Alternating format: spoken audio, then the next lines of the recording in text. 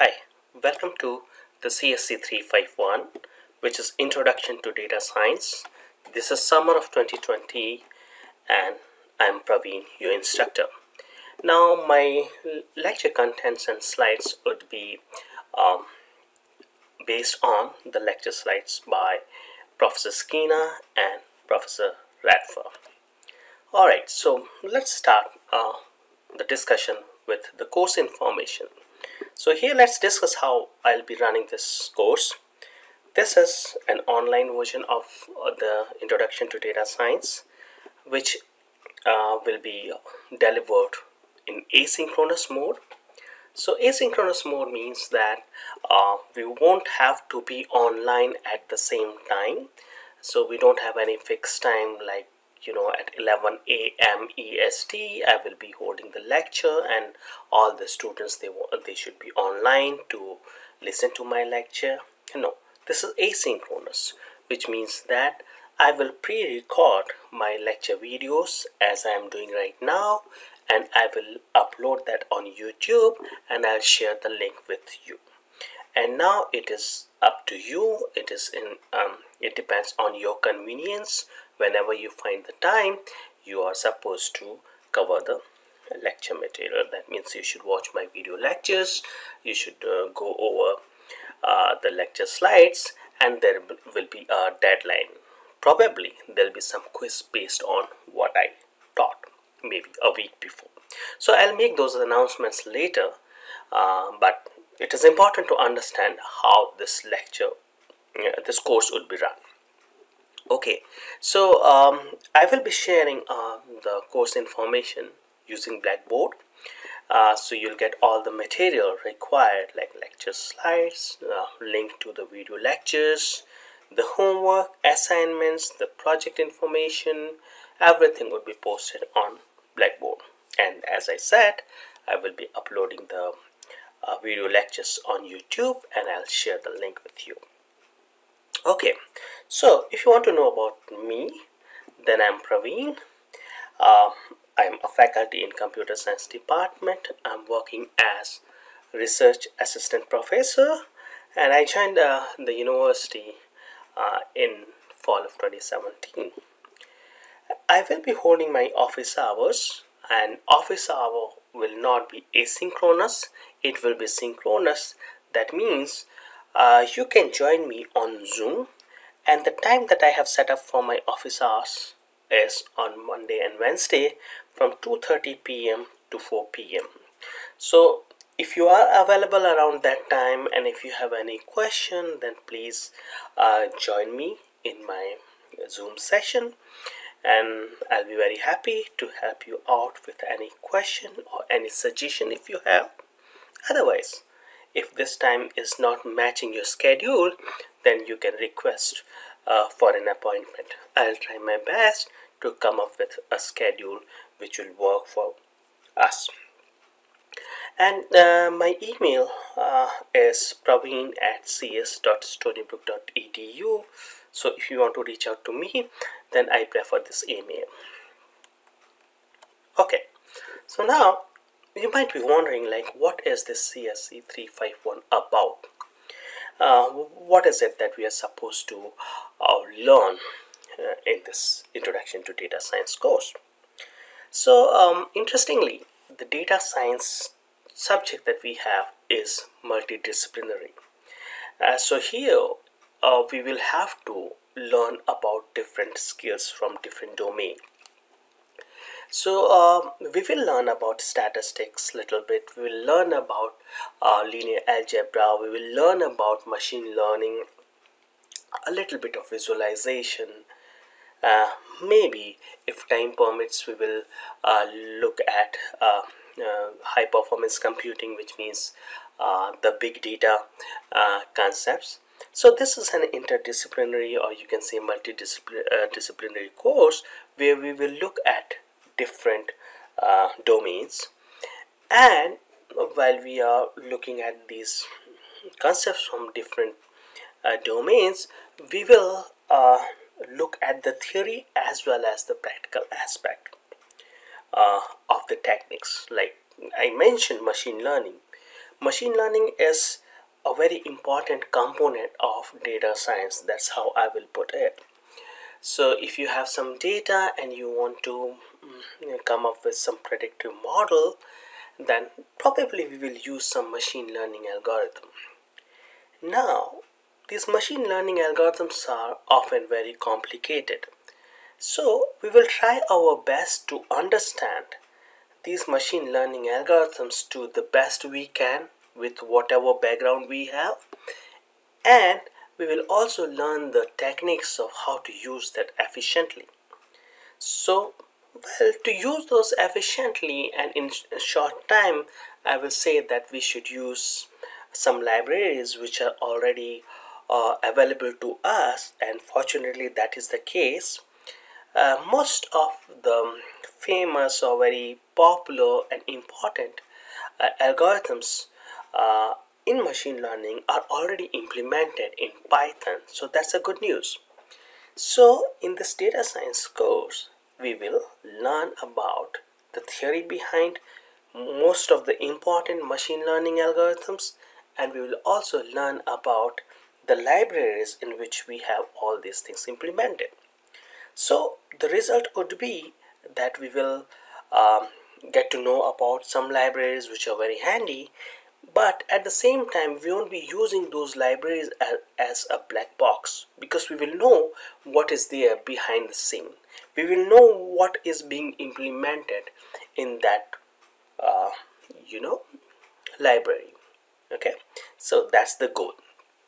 Now, what are the prerequisites? Yes, we do have some prerequisite for this course, that is either CSE214 or CSE260 or AMS 310 and CSE major. So probably you know these things because you were successful in registering for this course, so I believe that you satisfy these prerequisites. Okay, so now more I did mention some topics in the previous slide, but if you really want to know what are these important topics which we will be discussing or learning about in this course, Introduction to Data Science, then here you go. The topics will include linear algebra, probability and statistics, machine learning, and yes, we should have a decent programming background. So we will also look at programming, and here um, in this course we will use Python as the programming language. So these are a few things that we will look into, and then for the practice, see, we will have to apply these techniques that we are learning to some data set. So that's the way we will learn data science. It's not 100% theory where you won't do any implementation. We will have to do implementation. We'll have to practice these techniques which I'll be teaching to you in my lectures. So what we will be doing, we will be applying these techniques to different data sets, and these data sets can come from different domains. Okay, so you might be applying the data science techniques, or which could be a machine learning algorithm, a data set which you're getting from science, technology, from medicine. It could be a sports data. So but there are a lot of possibilities. So this course will involve applying um, these algorithms to different data sets, which could be challenging. They have to be a bigger data set, and in this process, when we are applying the techniques on these data sets, we will end up doing following things. These are EDA, which is the first step in data science, and this EDA stands for exploratory data analysis. This is the very important step in data science, and what we do here is that when we are given the data, then the raw data usually has a lot of problems in it. The raw data which is given to us might have noise, might have missing data. So the first thing that we do is we clean the data. Okay, we pre-process the data, we remove outliers, we remove noise from the data, because in data mining and data science too, we have this notion which says that garbage in, garbage out, which means that if your data is not clean, then whatever predictions you are making, whatever modeling you are doing on your data would be not trustworthy. So in order to make a good model which will give us a good result, we should make sure that the data that we are feeding in is a good data. So the EDA involves this task, which is pre-processing, data cleaning, feature engineering, visualization. So don't worry about all these things. I'm mentioning these things to you because today I'm giving you the introduction lecture, which is the first lecture where we should uh, uh, understand like what to expect in this course. What is it that we are going to study? Alright, so once you have done the EDA, you have cleaned the data set, you understand different features in the data set. Features means different properties. You identify like, these are the features that I should have in my model. Then the next stage would be uh, identifying an algorithm. Okay, so often we'll have a number of options available. So we need to pick one option of the model which will work the best for our data set. Okay, so we need to identify the best model, and once you model means an algorithm. So don't worry if you have difficulty understanding these terms right now, because we will be going slowly and slowly. In the first few lectures, I'll make sure that these terms are making sense to you. Anyway, don't hesitate. Please ask me questions if you have difficulty understanding these terms. Alright. So once you had the data, you cleaned the data, you visualized, and you got a good understanding of the data, and then you applied some machine learning algorithm, you developed your model. Then the next stage would be to use that model for prediction. Alright, so these are some stages which are involved in the process of uh, the data science, right? So these are some important steps which are involved in data science process. Okay, so now right here we have some idea about what we would be learning in this course, which is Introduction to Data Science. So this is in fact the part of your course description. So I split the course description into two parts. The first part is right here, which kind of gives you an idea about what this course is all about and what we will learn. And here you have more details about the different topics which we will be learning. Alright, so now these are some instructions for you which will help us in our communication. So I'm expecting that you people would reach out to me through your email. So when you're writing me an email, then these are some basic information that I would like to pass on to you. Please mention in your subject of the email that your email is about CSE351, because I'll be teaching other courses as well in this semester, so it will help if you mention your course number. Then try your best to explain to me the problem the best you can. So try to explain all describe your problem, the problem that you're facing. Okay, and please look at Blackboard. I will be making a lot of announcements, so make sure that you are reading every announcement that I'm sending through Blackboard, which I believe would you would receive an email as well for that announcement. And I will also use Piazza, so that is something I have to do, and probably in a day or so you should get an email which will give you the instruction about how to register for Piazza. So please register and ask your questions over there, and probably your friends will either answer, or I will answer, or the TAs will answer. Anyway, we will use Piazza as a forum, discussion forum, to help each other out. Okay, so that was about your student forum using Piazza. Now about my office hours, as I have mentioned in the initial few slides, I will be holding my office hours on Zoom.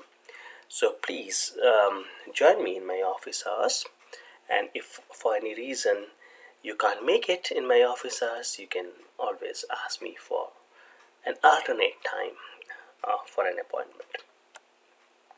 Alright, so you might be thinking about the textbook. So as I mentioned that it is interdisciplinary course, we may not have just one ideal textbook which will have everything for this course.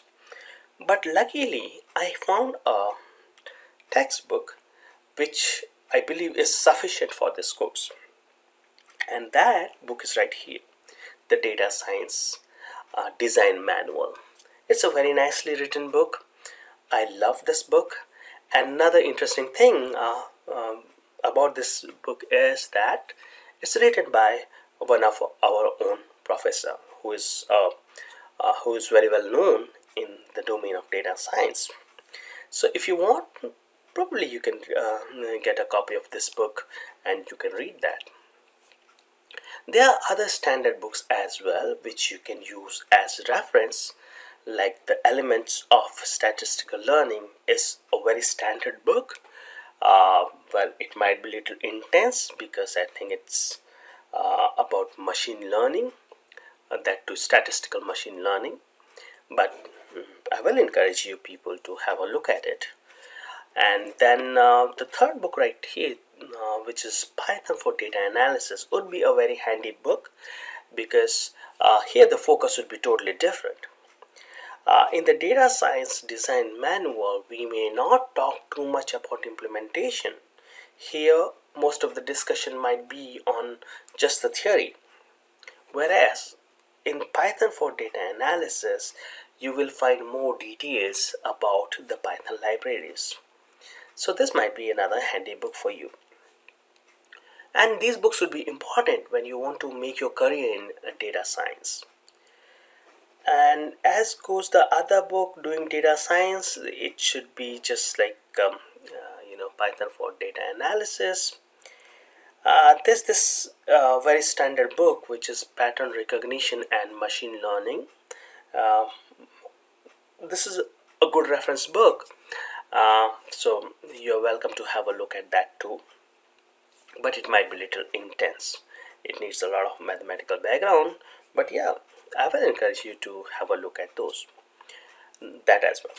So now what I'll be doing during the lectures, I will also give you a reference to the textbook from which I'm teaching a particular topic. As an example, we have another very standard machine learning book which is by Tom Mitchell. So as an example, if I happen to teach neural networks from Tom Mitchell, then I will tell you in my lecture that this part that I'm teaching you right now is from the machine learning textbook written by Tom Mitchell. So that way it will be easier for you to refer to that textbook if you want to learn more about what I'm teaching. Alright, so again, the same issue of the discussion forum, we'll be using Piazza. Now when you're using Piazza, probably you know the rules regarding it. You should be very careful about academic integrity. So since you'll have some homeworks and assignments, it's fine to help your friends, but you should be very careful. You should never post your solutions. You should never share your assignments with your friends. So be careful when you're using Piazza for discussion. You can discuss concepts, that is perfectly alright, but make sure that you're not posting your solution. As an example, assume that we'll be learning probability, and there's a concept like entropy, and if I have given you a question in your homework which says that compute the entropy for this scenario. Now you can discuss with your friends the concept of entropy, but in this process you should never share the answer to a question which is there in the homework, because I will treat that as academic dishonesty. So if in doubt, check with me. Alright, and that's about it. Do not post your assignment solutions there. This is regarded as academic dishonesty case. Okay, so alright, I think I already mentioned to you about the Piazza forum. Alright, so grading criteria, again, this should be there in your mind, like how are we going, how we will grade this course. So there will be one midterm exam which will carry 20% of your final grade. There will be one final test which will account for 25% of your final grade. The project would be the main component of this course, which will have 35% weight. We'll have quizzes. Quizzes would be 6%, and the homework would be 14%. Now you might be having these questions like how many quizzes, when will we have quizzes, how many homeworks. So I'll request you to please give me some time. Maybe in a day or so I'll come up with that plan and I'll share the dates with you. Alright, so again the same message, right? Don't copy assignments. If you do that, then you will be penalized for that. We'll give you a negative grade for copying, so which is a bad news. What I would say is, do your work honestly. Doesn't matter if it is not 100%. If it is 75% correct, you'll get 75%.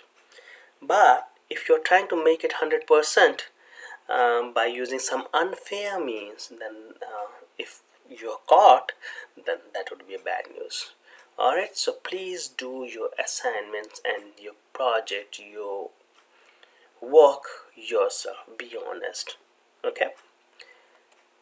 Alright, so now about the dates. So I do have some dates in mind which I'll say is almost confirmed. These are the dates for your exam. Your midterm test would be on 15th of June, that is Monday, and your final exam would be on 1st of July, which is Wednesday. Now these exams would be given to you online, and then probably you know about these systems. It will be proctored using Respondus Lockdown Browser and Respondus Monitor.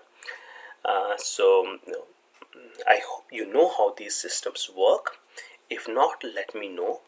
I will post the instructions like how to install Respondus Lockdown Browser, and for Monitor you don't need to worry too much. What you need is a webcam. So if you're using a laptop, then I will assume that the laptop will have an integrated webcam, and if you're using your desktop machine, then you'll have to make an arrangement for a webcam, but this is a must. Okay, so we will not grade your test if you don't have your recorded video. So I believe that this should not be a problem, because we had our previous semester as online, so I would believe that you had some practice using these systems. Alright, so again the same information repeated multiple times. Blackboard announcements are important. Everything would be posted over there, the lecture material and all, and even the grades you'll get there. So if you're done with the quiz, probably you should receive your quiz grade right there on the blackboard. Same applies to your homeworks, your exam or your test, and also your project. So all the grades would be posted on your blackboard. Again, academic honesty. So this lecture, the very first lecture, is about all these aspects of the course. So hopefully you know about our university rule, about academic honesty. All the work that you submit should be your own work, and you can discuss the general assignment concepts with your friend, as I was mentioning. And that is encouraged. Discussing the concept with your friends is encouraged, and even I will participate in that. You can directly ask question to me. I'll try my best, and I'll have TAs. They will join us too. We will discuss concepts, but we should never share the answer. Okay, because that won't be that will be counted as academic dishonesty case. You should never share code or answers with other people. Now, why? Because if you are suspected of cheating, you will be brought up on academic dishonesty charges, which is the worst case that can happen. And if you find guilty, you know the result. It will be enough. So I mentioned that in all my course, the first lecture, which is the easiest way to fail in the course. The easiest way to fail in the course is to be dishonest. Alright, so never ever do that. Okay, now to the data science thing, right? So why should you register for data science? So this is a motivation for you people. Why data science, right? So probably you know about it, that data science is one of the emerging domain in which we have a lot of job opportunities, and even these jobs that we have in data science are challenging, and at the same time these are highly paid jobs as well. So let's look at some reference and try to understand that how important data science is in today's scenario. So there was this report which has been mentioned right here, and if you're interested in knowing about this report in detail, you can follow this link and read about it. And it says that the demand for data scientists is too much, and we don't have those many data scientists right now. So what does it say? It says that data science skills are in high demand across the industries. So how much is that? So we are lacking 151,717 data scientists. So these many positions are not filled because of the lack of that skill. We don't have sufficient data scientists. There are 151,717 vacancies in data science for which we could not find the skilled people. A big motivation for us. That's one resource. And how about this one? Now the data scientist job has been selected by Glassdoor as the most satisfying job and the best paid job in 2016, 17, 18 and 19. So you can see that consistent trend, which highlights the fact that data science has a big future, a very bright future. Alright, now, well, what are we going to study? Again, this is kind of unrelated to the previous topics, but that's important. What will we teach? We will teach you the theory as well as the practical aspects of data science, techniques. Theory as well as the programming skills are required, and we will teach that. Now, the next slide is related to what we have here. Here the question that we were answering was, why should we study data science today? So one of the motivation is that you have very bright future in data science. And there could be other reasons also, like you might be fascinated by data science, right? It can happen. I love data science. I like the challenges. I like the problems in data science. So that could be the case with you also. But other than that, you have this, career prospect. It's in high demand. Okay, so now the point is, why are these jobs so much in demand? Why do we have a shortage in supply?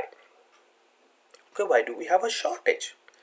The reason is that it is challenging, right? So it's not easy. So the next question right here in this slide is data science challenging? Well, the answer to that is yes, it is. That's the reason that data scientists are paid highly. So what are the challenges? Well, it has to do with the nature of data science. You need to know a lot of skills. What are these skills? For being a successful data scientist, you should have a decent background in probability. You should have decent understanding of linear algebra. You should know statistics. You should also have some idea about machine learning algorithms. You should know how to visualize the data. You should have decent programming skill, and at the same time you should have some domain knowledge as well. So I have some experience of appearing in an interview, and I did pretty well. I was good, in machine learning, and I was answering all the questions. But that was an interview for a bank.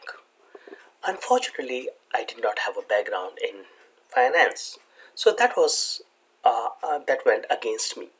So the message is that you should be good in these domain. You should know probability, linear algebra, machine learning. You should have a decent programming skill, but at the same time, you should also have some background information. You should know the domain as well. So, if you want to do a data science in on a medical data, then you should have some understanding of the domain. You should know what problem you are solving. You should understand the data. Okay, so domain knowledge is also very handy. So, as an example, say there is a company which works on images, and you have to analyze images, but you don't have the background in images, so that will be a negative factor. Alright, so all these components that we need to learn in data science makes it a little challenging. Okay, now, well, you might be thinking about it, it's only the introductory lecture and we are supposed to know so much. So can I become a data scientist when I don't know much of these things that you spoke about? Right, so if you want to count, then this is 1 2 3 4 5 6 and 7 skills to have just for one domain, which is data science. Fortunately or unfortunately, that is the case. But one good news is that if you don't know most of these things, even then you are fine. Okay, why? So that's the question. I don't know much of these. Can I dream to be a data scientist? Well, yes, the answer is yes, you can. What you need is that enthusiasm. You should have the dream to be a data scientist, and then you should be ready to work hard for that. Okay, so now what is the good news in this case? The good news is about the libraries that we have available. So in Python we have a lot of libraries available in which we will have the implementation of these algorithms, which are very handy in data science. So you won't have to reinvent the wheel. As an example, if you have to use neural network, so artificial neural network is a classification and even regression algorithm which is heavily used in machine learning and yes, in data science. So you won't have to implement neural network or artificial neural network right from scratch. We have that already implemented in Python libraries like sklearn, scikit-learn. Okay, so you should have the determination to go and read about those libraries on the manual or the references, and then you can start using it. Alright, so these libraries that you have are good way to start practicing data science. Alright, so that's a good news actually, because a lot of things have been already implemented. So what you need to do is to learn about those algorithms, because the implementation has been already done, and these are very standard implementations, and these are very efficient as well. Okay, so if you don't know most of the stuff right here, don't give up the hope. Anyway, we have to learn that in this course. Good. And a lot of times when you start working on a project, then while working on the project you learn a lot of things that you didn't know about. Alright, so now the big question. For data science, what is the best language? What language should I use? Well, now the good news is right now, as of today, Python is considered to be the best language for data science. Well, maybe some 5 or 6 years back, if you had asked me this question, then I would have said Python and R.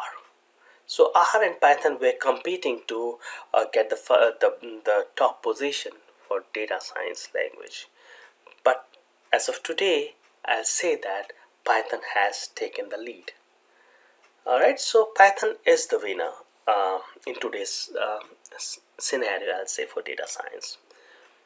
But still, R is a language which is still popular in a community which is mostly the community of the statisticians. They love R. So if you're coming from the statistics background, you would still like to use R as a language. So R is still a popular language in data science, but it's confined to the statisticians. They use R. But we will stick to Python. MATLAB is another powerful language which we can use for data science. It's a very good language, but there is a price attached to it. You need to buy MATLAB, then only you can use it, whereas Python and R are free. For MATLAB you need to buy that. So for that reason, maybe a lot of startup companies may not be ready to invest into MATLAB, and they would encourage you to learn the language like Python or R, which are freely available. Excuse me. There are other languages like Java and Scala which are popular too, but not many people use it. There are some people, they like to use Java and Scala, but most of the people right now, they are using Python for data science. Okay, so what do we have here? Well, another good news for Python. So this is regarding the top programming languages in 2019, which was the most recent ranking that I could get, and this is being referenced from Spectrum, IEEE Spectrum, and here also you can see that Python is number 1. So there's some score. I don't know how did they compute this score, but if you look at the score, then Python has 100%, 100 score. Then you have Java, C, then C++, and R is the 5th language, and Python is number 1. So this will should convince us that we will stick to Python for CSE351. Okay, so again, you'd be curious to know, like, how are we going to how we'll teach you the data science. So what would be the approach to the lecture? So here we will start with one small topic or a problem, and then we'll make sure that we are looking at the theory, and after understanding the theory we are looking at its implementation. So wherever it will be possible to implement, we will implement, and in some cases, in some machine learning algorithms, its implementation is very difficult. So in those cases, what we will do, in those cases we'll learn the libraries and we'll make sure that we understand how to use these libraries. Okay, so it will be a good mix of theory as well as implementation, and we will take one problem at a time and we'll solve that using theory, and then we'll look at the implementation as well. Now, if you already have a good background in probability, statistics, you understand linear algebra, and you have done programming in Python, then that's a good news. But if not, don't worry, be ready to learn that, because it's a good opportunity, and you'll be all right. And in this process we will look at some important machine learning topics, because if you remember, I said that this is an interdisciplinary course, multidisciplinary, and we have the techniques from different domains like machine learning, statistics, and probability. So machine learning is a very important component of data science. So for that reason, we will go over some very important machine learning algorithms. And why are we doing it? The reason being that we don't want to use any algorithm as a black box, right? And as I made the statement that we will be using Python, and in Python we have some very good libraries, and we'll be using those libraries for our algorithm. But when we are using the library, we should also understand like what has been implemented in that.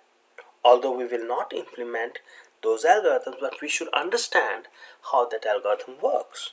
As an example, neural networks, artificial neural networks. So we should know how an artificial neural network works, and with that information we will use the implementation of ANN, which is available in sklearn, scikit-learn library of Python. Okay, so now what is data science, right? Let's start understanding it. Let's make sure that we understand what this domain is. So, well, you were expecting that we'll get a definition for data science, but unfortunately we cannot define data science because it is still emerging. Everybody, most of the people, they'll have their own definition of data science. So we may not have a globally agreed upon definition of data science.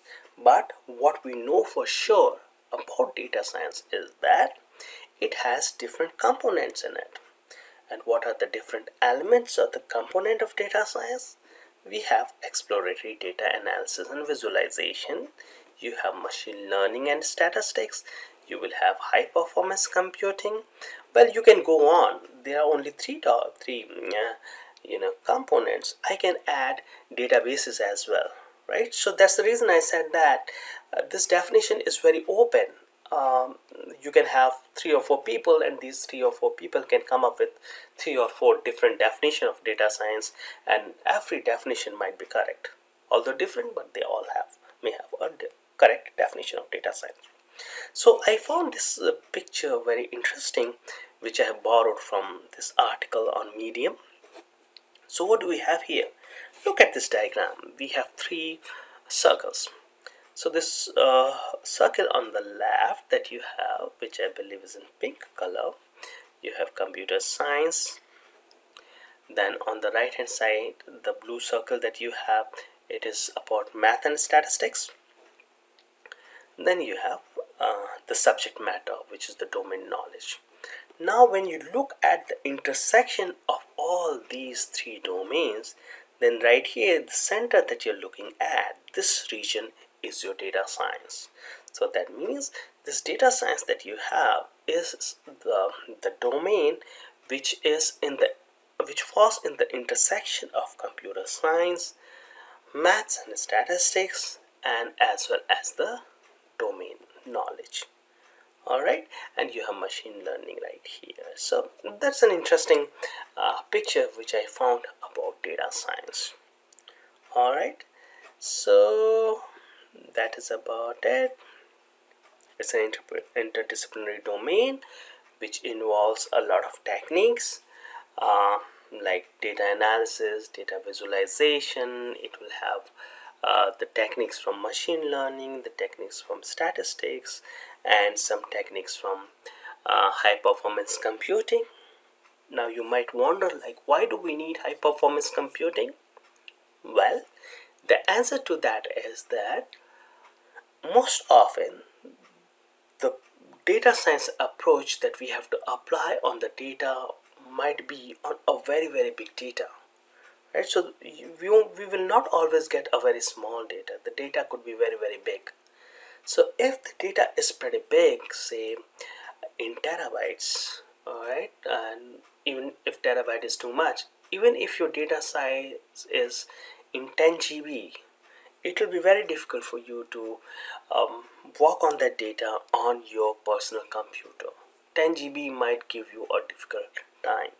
So for those cases where your data size may be very big, we will have to use the big data approach. We will have to use high performance computing. Okay, so that is also an important component of data science. Okay, so the last slide in this very first introductory lecture is why data science? Like, this question could be rephrased like, why is data science so important, or why should we doing the data science at the first place? Well, to answer that question, I'll say that in today's age, we have a lot of data available. So data is being generated at a very fast pace, and we have a lot of technological development. We are carrying smart phones, mobile phones with us, and there are a lot of apps which are storing your data, and this data is being collected at place somewhere in some data center. So the message is that because of the technological development, the data is being generated at a very high pace. There are a lot of things, there are a lot of equipments which are generating a lot of data. And now this data has become a very important resource. And for these organizations who are generating this data is very important. Just think about the systems like any e-commerce system. You can think about Amazon. So the Amazon has a lot of users. The users are doing shopping there. Then Amazon is storing the behavior of the customer. Now this data that they are collecting about different users and their shopping habits is a big resource for them.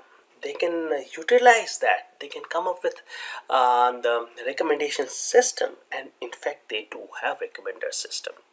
So probably this is something you might have felt when you go and you're shopping for a textbook. You might find some recommendations down there. So how is that recommendation being generated? Well, there is some algorithm working behind the scene, which is which has been developed or modeled using the data set which is available to Amazon. Okay, so the message is that we are generating a lot of data in different domains, and now when we have so much of data, now these organizations, they want to understand, like, how can they learn from the data and use that learning from the data to have the business advantage, to have the competitive advantage, right? So now this has become very important. Huge data, and another thing that we have in our favor is the advances that we are making in technology. Now we have cheaper storage devices, we have faster processors, we have very efficient machines.